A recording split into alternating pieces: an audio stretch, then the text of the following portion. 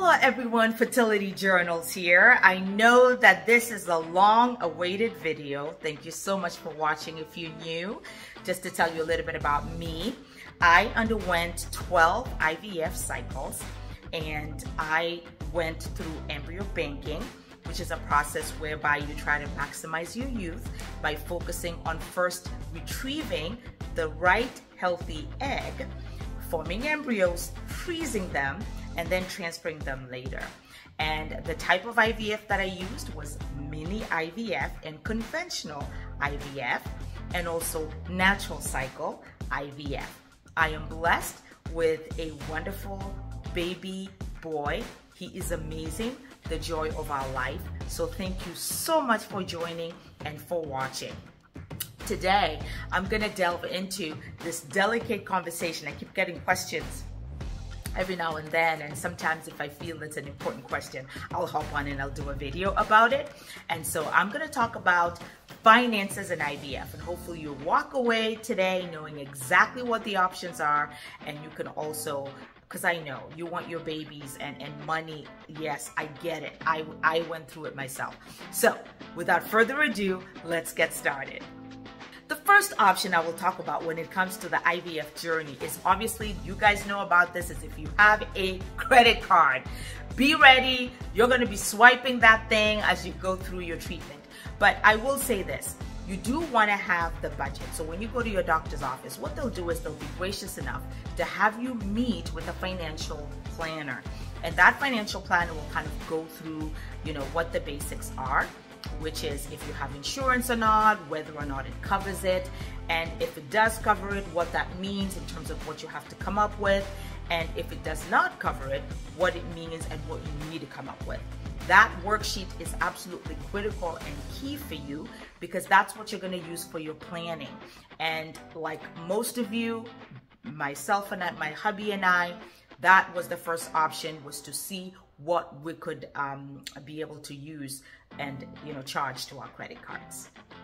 Second option that you have when it comes to your financial options for IVF is that you can take a personal loan. And actually we did that. So we did a combination of everything I'm going to talk to you about today. So taking a personal loan. And so again, what you want to do though, because remember, when you take the loan, you will be paying for it over an extended period of time. And so you do want to have that budget. You want to have everything ready. And so what we did was we made sure that after we consulted with our doctor, we had committed to a certain number of IVF cycles based on the data for our clinic.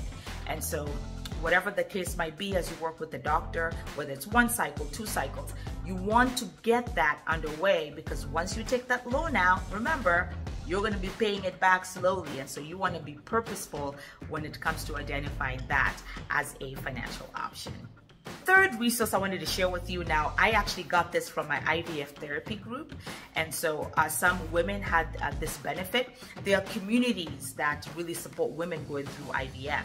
And the example I had in my community, for example, the Jewish women had some type of agreement with the local area hospitals where I live, where they would get a certain percentage off. So you want to make sure that either you are part of these communities if you are able to, or what are communities in the area, so that you can see if you can be able to join these communities and be able to get a certain percentage off when it comes to your medications or the services that you get.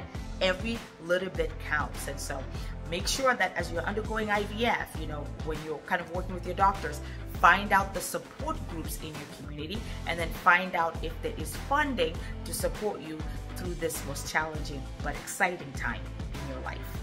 The fourth option when it comes to planning for your IVF finances is that if you are in a career path like hubby and I were, then you probably have a retirement. So what happens is, there is an option within your retirement where you could withdraw for hardship. So you take a loan against what you have in retirement.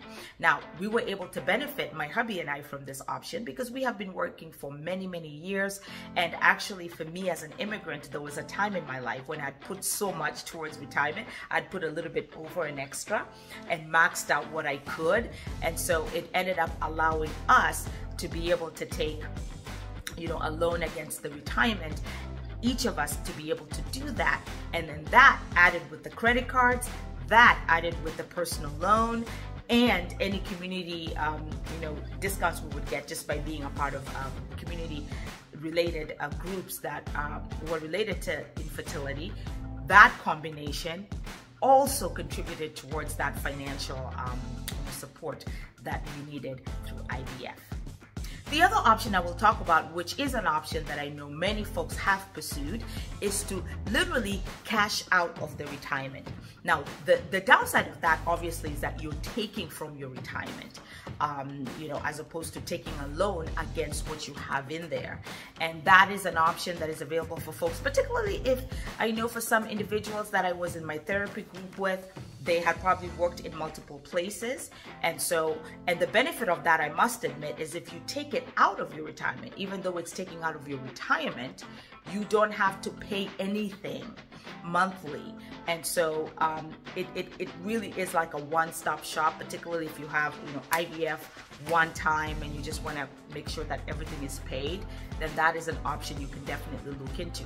Now, granted, you are taking out of your retirement, which is not a good idea, but again, you're going to have a child who's probably going to take care of you in that nursing home. So listen, hey, I'm here to give you the resources. You make your decision, but that's how I see it. Listen, we want these babies, okay? So if having money in the bank is preventing you from having your baby, you go get that baby, get that money out, because that baby will be able to take care of you. Hopefully. Well, that's the other financial option. The final option I will talk about when it comes to really looking at finances for IVF is the partial withdrawal of your retirement. So you don't take all of it out, but you take a part of it out. I believe this only works when individuals who have worked multiple jobs and actually left the money didn't roll over, for example. This is something that you could explore. So take a little bit out as you are navigating your fertility treatment to be able to navigate the process. And so folks, there you have it. That is the complete picture of everything that you can do to be able to finance your IVF. Now, obviously, we haven't talked about all the other methods that you could use. You could drive Uber or Lyft. You could take a part-time job teaching, like hubby was able to take a part-time job to teach, or something contractual. And so all these things you can do to be able to fund this most exciting and hope-filled journey of your life. But I hope that that gives you a snippet into what us who are pursuing IVF tend to do to get these babies. But I understand why this question keeps coming up, because it is a very expensive process. And so you might be curious about how you can navigate opportunities so that you can be successful in terms of financing this treatment. Thank you so much for watching. And remember, folks, in the information bar below, I have all the links for all the supplements I took, all the resources that helped me navigate my journey. So if you are interested, please go ahead and take a look at the link in the information bar below. And as always, thank you so much for watching. Until my next video, bye.